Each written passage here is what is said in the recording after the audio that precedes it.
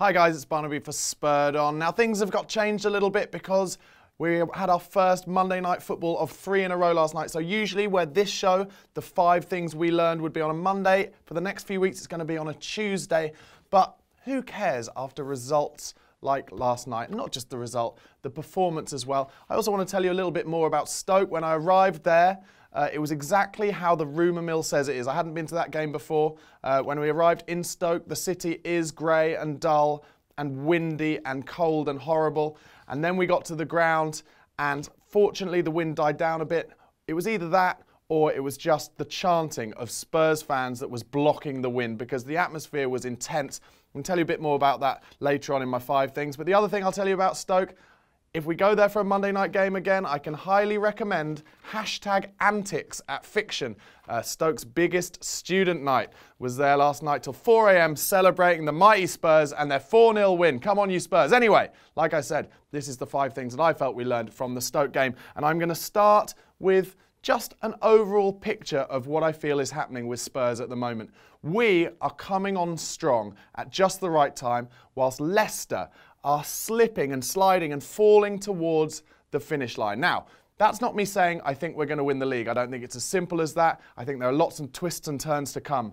But the way we are playing in the Man United game, in the Stoke game, even the Liverpool game I felt we played well, and the 2 games before that, since Dortmund, in the league, I think we've started to really pick it up, ramp it up, the performances, the teamwork, the bonding, just the loving between the players in the team has been awesome. Also, the fact that I think we now have that settled first team means that we are coming on so strong at just the right time. Momentum, it feels like momentum is shifting slightly. The Vardy thing, I think, will make a difference. It'll put questions in the Leicester player's mind. Can we do it without our talisman? Can we do it without the man up front who stretches the play, who presses the defenders, who makes them make mistakes, and who is our main finisher? Now, of course, Riyad Mahrez has scored a lot of goals. Kante is a fantastic player. And they've got players who can do it, but it will put questions in their mind. The other thing that will put questions in their mind, Spurs' fantastic form and ability to potentially win all their games. If you're a Leicester fan or a Leicester player right now, you're thinking, God, I just watched Spurs absolutely destroy Stoke at the Britannia on a Monday night. No one goes there and wins 4-0. They just did. They could win all their games. And if they win all their games, we can't really slip up that much. So that's what I'm saying. We're coming on strong. The momentum's with us. Leicester slipping, falling towards the line. Are they going to do that Grand National horse? Is it going to happen? Are they going to just belly flop onto the floor with Spurs coming through and massively Hugo Lloris lifting the trophy? I don't know. It's hard to even think about. It's hard to think about. But let's face it, right now, after the results last weekend, it's going to be either Wes Morgan or Hugo Lloris lifting that trophy. I'm pretty sure of that. What's going to happen, guys? What is going to happen? It's almost too much to think about. Is it my hangover? Is it excitement? I don't even know. Anyway, that's the first thing I felt we learned from yesterday. The momentum, the power shift. It's starting. It's happening. It's Spurs. Second up, I want to talk about the fans. I alluded to them a bit earlier. When I got to the ground, it was over an hour before the game. I was half a mile away and I could hear the Spurs fans already in there chanting so loud from half a mile away. It was incredible. The buzz is there. I mentioned it in my match review on YouTube last night. Check it out if you haven't already. There's a feeling about Spurs right now that is similar to Liverpool a couple of years ago when it looked like Liverpool were getting on their way to the title. Sky Sports were right behind them, following their every move. And before home matches at Anfield, all the fans would be out, banging on the team bus, chanting, wishing them on. It's starting to happen with Spurs, not just at the Lane where it's rocking all the time now, it's buzzing, but in these away games, we were so much louder than Stoke last night. We chanted the whole way through. We are the 12th man. It doesn't even necessarily feel like we need the 12th man because we're playing so brilliantly at the moment anyway, but just the way the boys are playing for us bounces off us back to them. I really feel that. It's like because they're so industrious, because they're so hardworking, they're so bonded, they're so driven, they're so hungry, we just let that flow straight back to them. Never has a Spurs fan base been so united behind a Spurs team. Certainly not in my lifetime. You see a lot of people commenting on YouTube. It hasn't happened in their lifetimes, people who are older than me, going back to the early 80s team with Clive Allen where we got close. People are saying this is the best team we've had since Bill Nicholson's 61 double winning side. And it's hard for me to argue with that because it's a team. Yes, it's made up of individual brilliance, but It is a team who are so together. It is unbelievable. And I think the fans are totally pushing them on. Never have the fans been so important, and never have the boys impressed the fans so much. It's a two-way thing. Fantastic. It's not something I just learned from last night, but last night just seemed to ramp it up. I've watched the highlights on Sky. You can hear the fans throughout that as well. So loud, so impressive, and you can sense other teams and fans of other teams are starting to realise that this is a Spurs team here to stay. Not a Spurs team that's going to be a fluke for one season, not like a freak thing that maybe the Leicester situation is. We are here to stay. We keep Pochettino, we keep those players growing together. We are going to be incredibly difficult to beat next season, especially with a couple of little additions in there. Some quality Champions League experienced players. Could be unbelievable. Anyway, second thing I felt we learned is about the fans flowing off the players' desire. Just loved that yesterday. It was so amazing. Third up, I want to talk about Christian Eriksen again. I think I've talked about him in the last 5 things I felt we learned. For me, he is everything to this team. He is the clock. He keeps us ticking. Everything goes through him. They fire the ball at him. Trap, go, give, get the ball, run, get it back, give it again. Play that, the chip through ball to Dele Alli for the second goal, where Dele Alli chips it over the on-rushing Shay Given. That was like a chip shot on like a pitch and putt. That was like a golfer.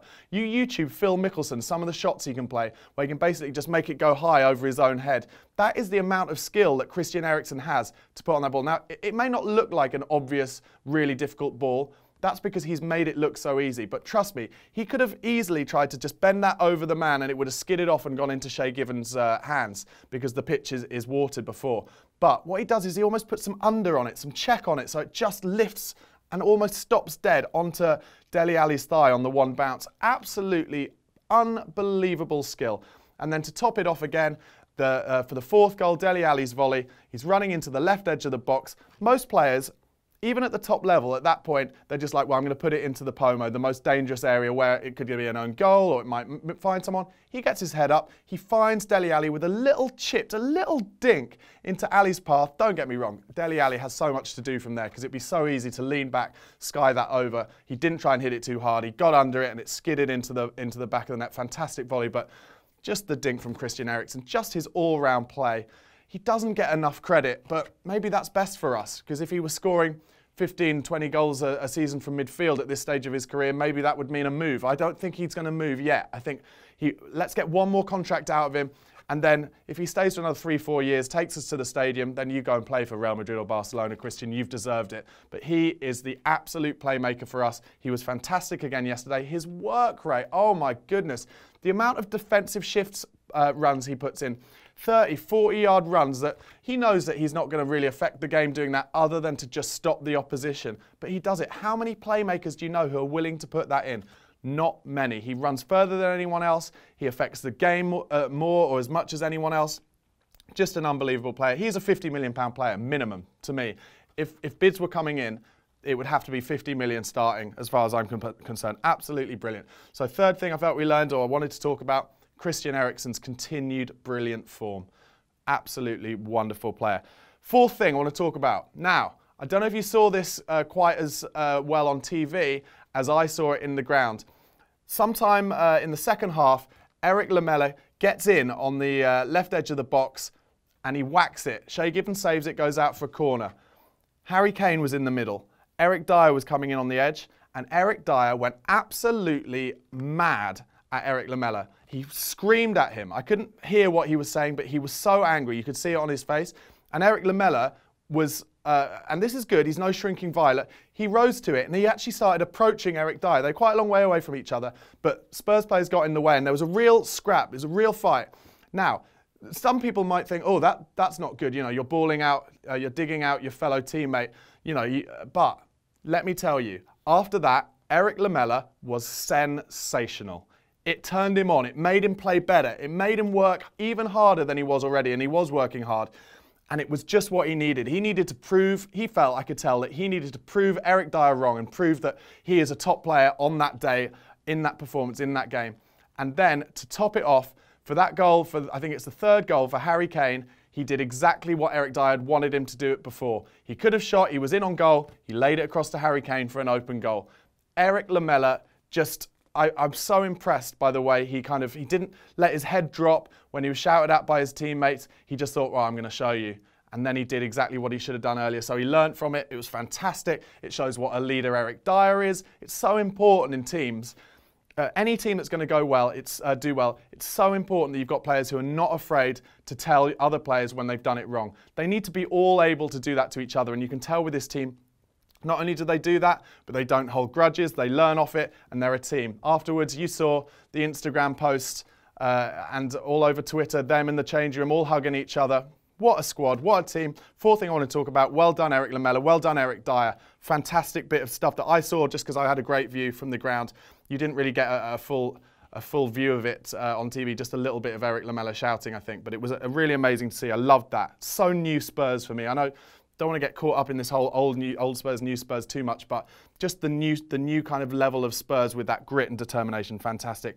Finally, fifth thing I want to talk about, Harry Kane. You know, what more can you say? I read something just then that Alan Shearer recently was at the Masters, at the golf, and he was with Alex Ferguson. They were watching Tottenham Hotspur versus Man United, and Alan Shearer asked Fergie what he thought of Harry Kane, and Fergie said, I think he reminds me of you, except he just doesn't moan at referees as much. And we all know, I've said it loads of times, how much Alan Shearer loves Harry Kane. Alex Ferguson loves him. He's the closest to an all-round striker that I can think of since Shearer. Now, Aguero, he can do it all, Aguero, but he's not, you know, he's not going to run, he just doesn't, I think maybe because of his diminutive stature, there are things he's not going to win. He's not going to win flick-ons, whereas Harry Kane can do that as well. Now, obviously, Aguero, he's quicker than Kane, so he's got that on him. But apart from that, I think quality-wise, they're very tight in terms of being the top two strikers in the league. Obviously, Jamie Vardy's had a brilliant season. It'll be interesting to see how he does next season. But for me, Harry Kane, I would not swap him for any other player in this league. You know, I could say I wouldn't swap him for any in the world. I wouldn't.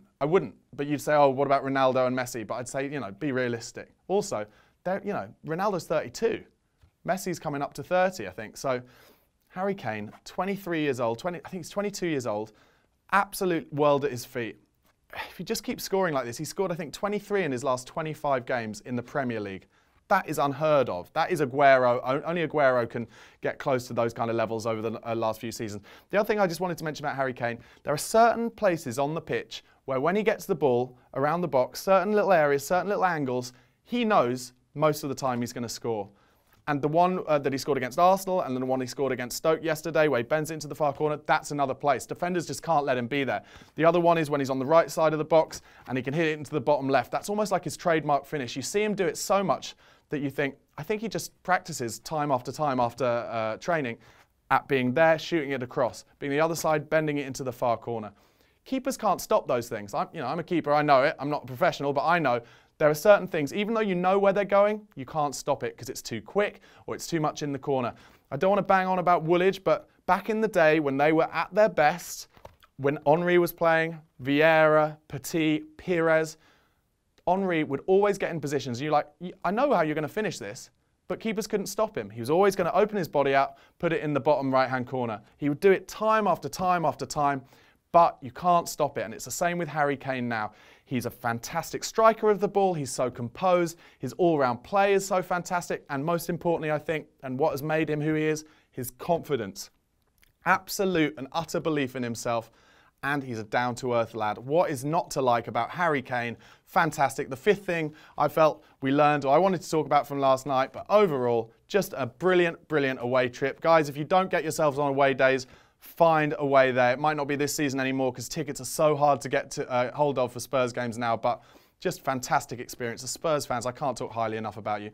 Anyway, guys, let me know what you thought of my 5 things I felt we learned in the comments box below. Don't forget to subscribe to the channel on YouTube. Follow us on Twitter @SpurredOnTV. Stay behind the boys.